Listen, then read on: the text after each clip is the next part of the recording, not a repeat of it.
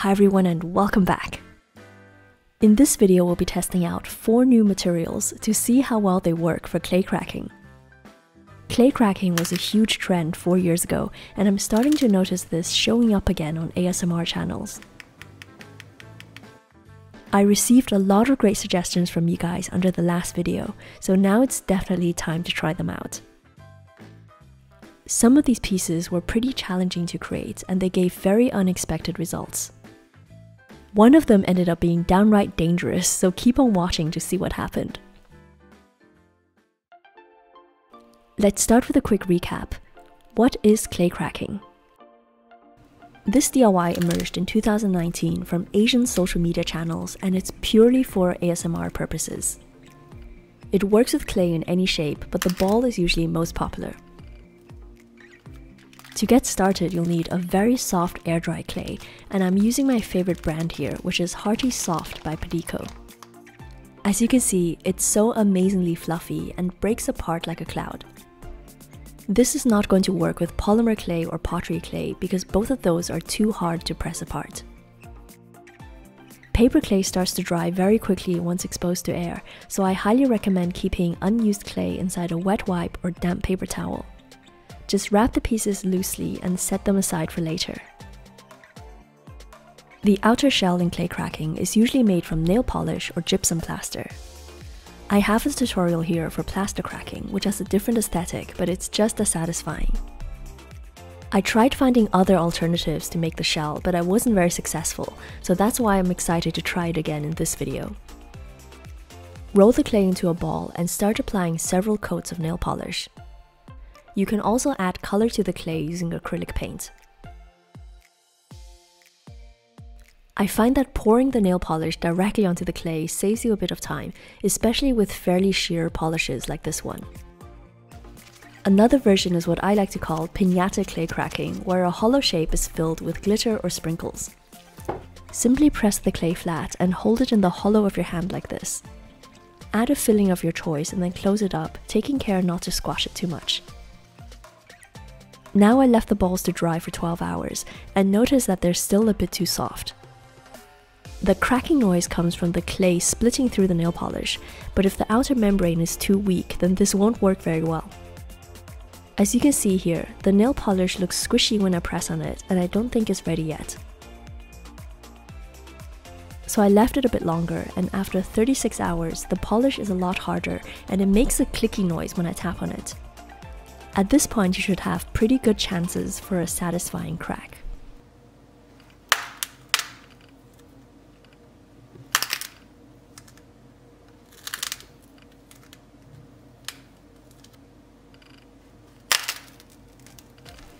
All of these turned out pretty well, with the piñata one being the only fail. This was my fault because I accidentally used real sprinkles, which of course absorbed moisture from the clay and turned into mush. For piñata clay cracking, you have to use fake sprinkles, which is also what I did for my Nyan cat from this video. If you want to see how that one turned out, then just click the link right here. Now it's finally time to move on to our experiments. This first one was suggested by loads of viewers, and it's clear resin. This is a standard 2-part resin that cures after 24 hours. I ended up making a little too much because it's quite tricky to mix up a tiny batch, so I'd recommend having another project on standby for your leftovers or using a ready-made UV resin instead. I'm going to use a clay heart as the base, and the easiest method to make this is to flatten it out slightly and then cut out a triangle shape. Then use your fingers to round the corners and pinch the bottom part together. I'm spreading the resin on top and simply going with one thick layer. It's important to move the pieces around after you're done, otherwise the pooled resin at the bottom will end up curing and sticking the clay to the mat.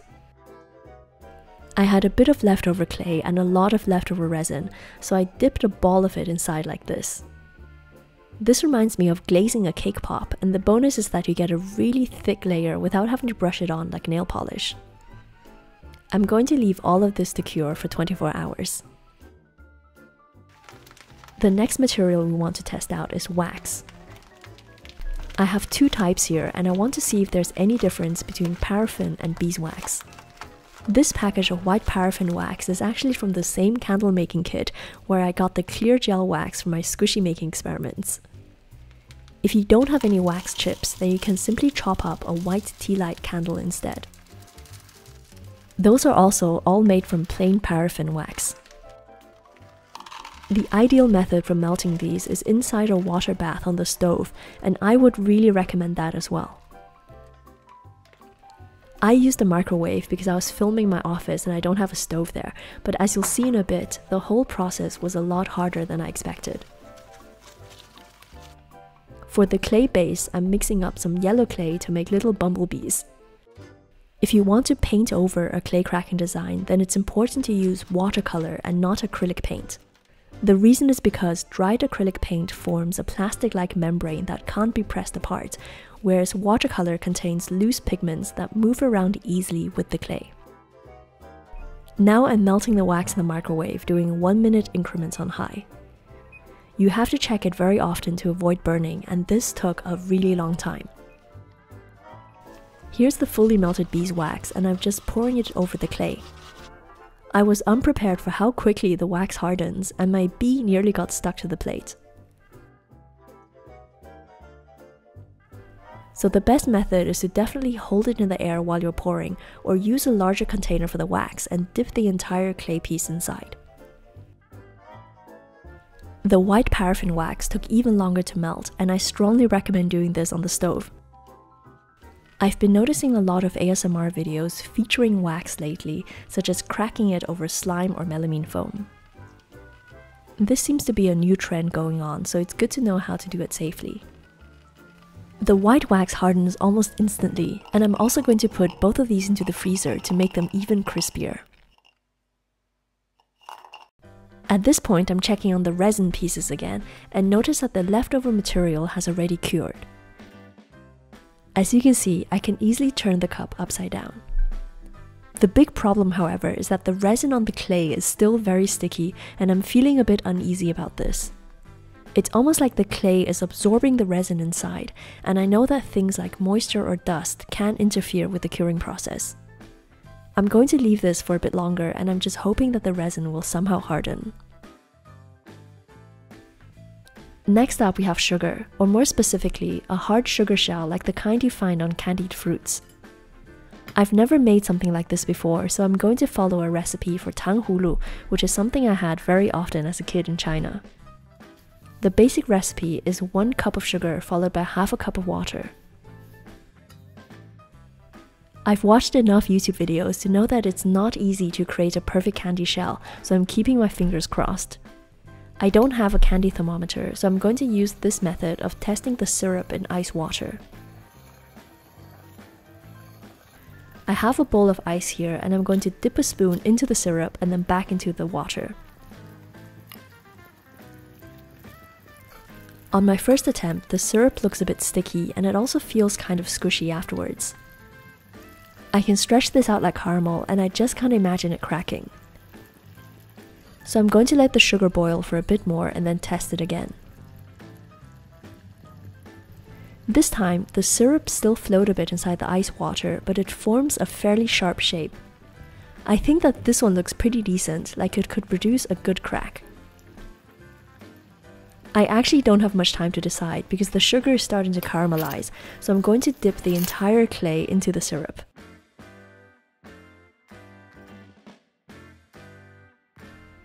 Then I'm placing it into the ice bath, and this produces a really cool looking shell. The only thing I'm worried about is that the sugar shell might absorb moisture from the air and turn soft again. So I'm making the second piece as fast as I can and then sticking both of these into the freezer before I crack it.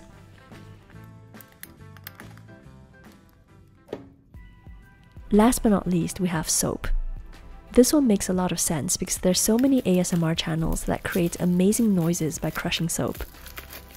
I have 2 types of melt and pour soap here, and I want to see if there's a difference between transparent and white. The recommended melting method is to use a water bath on the stove, and since I'm filming this part at home, I can definitely do that now. First, I'm chopping these up into chunks, and this part is pretty satisfying on its own. I decided to use a little bit more because I want to dip the clay into the melted soap instead of trying to pour it over. So now I'm placing the chopped up soap inside a water bath, and these melted pretty quickly. The white soap looks a bit like coconut milk. For the clay base, I'm going to make 2 little bars of soap. These are really easy, and I'm just creating a turquoise color with acrylic paint and then forming them into round rectangular shapes. I actually did this part before melting the soap, and I kept the clay soft using some baby wipes. Now I'm just sticking a toothpick inside and dipping it into the liquid soap. Then I'm repeating it with the white soap and leaving both of these in the freezer to harden. So here are all the final pieces. To my relief, the resin did cure after 12 hours, although it still feels a little bit soft.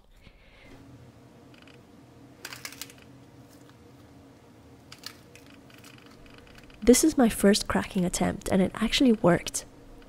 However, I'm going to leave the remaining pieces for longer and hope that the resin shell continues to cure. Here they are the next day, and you can see that each one has a nice glossy surface. This looks and feels just like a thick layer of clear nail polish. But unlike nail polish, resin is a lot stickier, and this was firmly attached to the toothpick. I had to rip it off, creating a fairly large hole, but it didn't have a big impact on the cracking, which was very satisfying.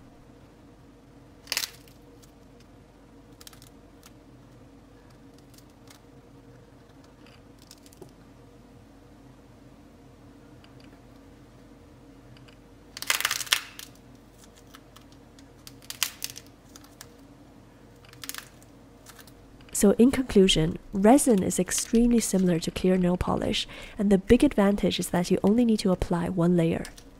However, it's quite a bit more expensive, and the question is whether you want to use up all your resin for a one-time DIY. Next up, we've got the bumblebees inside wax. These just came from the freezer and they feel nice and solid. As a side note, if you want to harden the shell for clay cracking, then you can only leave them inside for an hour or 2, otherwise the clay is going to freeze as well. I'm going to start with beeswax.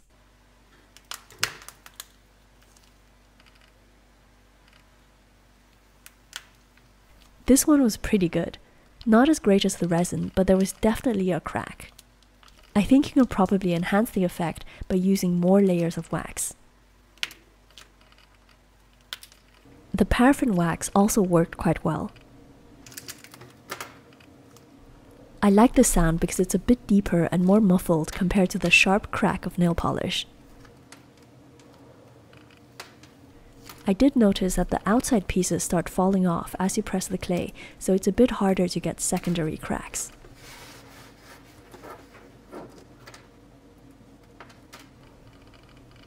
Now let's move on to the sugar shell. The texture is solid, but it leaves a very sticky residue on your fingers, which is hard to see on camera.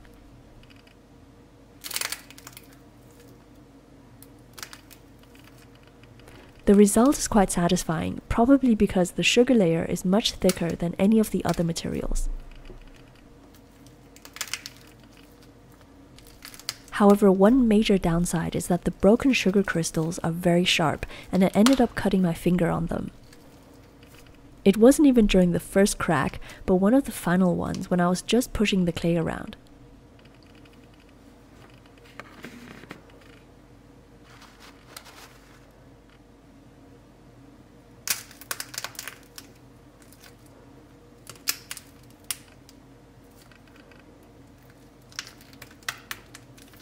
So this method, although very satisfying, is not something I'd recommend trying.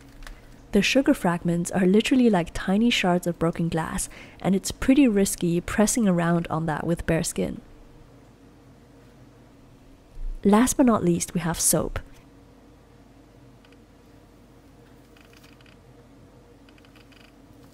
I had high hopes for this one, but it turned out to be very unspectacular. This was the only one out of all 4 that didn't make any noise.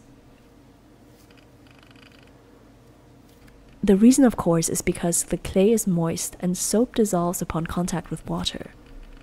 So even though these pieces were coated in a nice layer of soap, Most of that got absorbed into the clay before it had time to harden.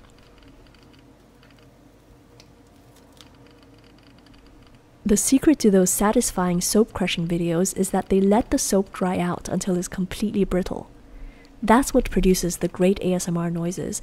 However, this just isn't possible for clay cracking.